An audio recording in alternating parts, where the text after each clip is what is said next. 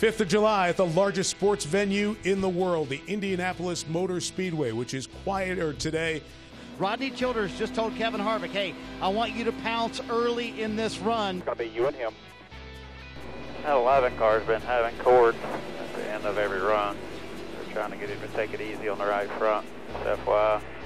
Probably need to push him as hard as you can. Get everything ready here. Ready, green, green, green. Green flag's back. And look at them fan out as they get ready to go into one. Denny Hamlin has cleared Kevin already. It's too tight. Four is getting really tight here, man. It's dirty air. Just taking care of it. Still 2, 10 behind him. It's going to be you and him. Keep it on him. It's all straightaway speed, man. That will die. Once it does, take care of your right front. You're stretching little by little, being smooth. Away from them, it's all corner speed. Dirty air will not pass you. Take care of the right front. Hard into the wall. Denny Hamlin from the lead slams into the wall. Catch your breath. Talk to me when you can. You in there? You all right? Ouch. I hope he's all right. Now, Timmy? Yeah, he's out. He looks fine. Yep, he's good.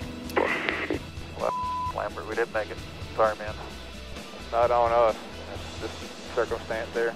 We were in position. There was only 25 laps, so definitely don't get it, but it's what it is. 2 to go, and he takes the green. Cole pushing. Tell Cole I'll go when he gets to my bumper. All right, I'd say Custer did a great job there helping his teammate get out front. Clear, all clear, all clear. Harvick has been shot out of a cannon. What a restart. Everybody 10, hit your marks, just bring it home. That'll do it. Brickyard 400!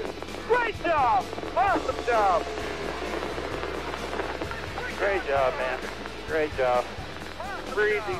We don't quit, though. Good job, driver. Good job, Rodney. Dax, everybody.